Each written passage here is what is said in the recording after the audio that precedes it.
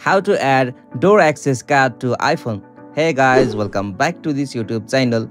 Today I will show you that how can you add door access card or your NFC card to open the door on your iPhone. So let's get started. On this process, at first you'll have to open the shortcut on your iPhone.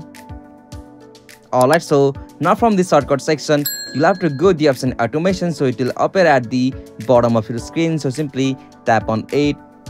Alright, so from this section you'll have to just tap on the option plus icon just at the top right corner. Okay, so from this automation you'll have to scroll down and go the options like NFC. So you have to go that option NFC. Alright, so now from this NFC you'll be able to see your options like NFC tag, and from there you'll have to just tap on the option scan.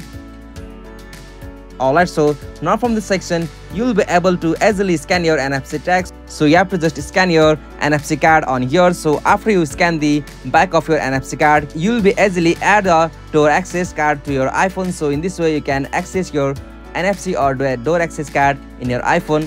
Hope you found this video helpful to you, and please don't forget to subscribe our YouTube channel for more quick and short tutorial like this. Thank you for watching this video. Have a nice day.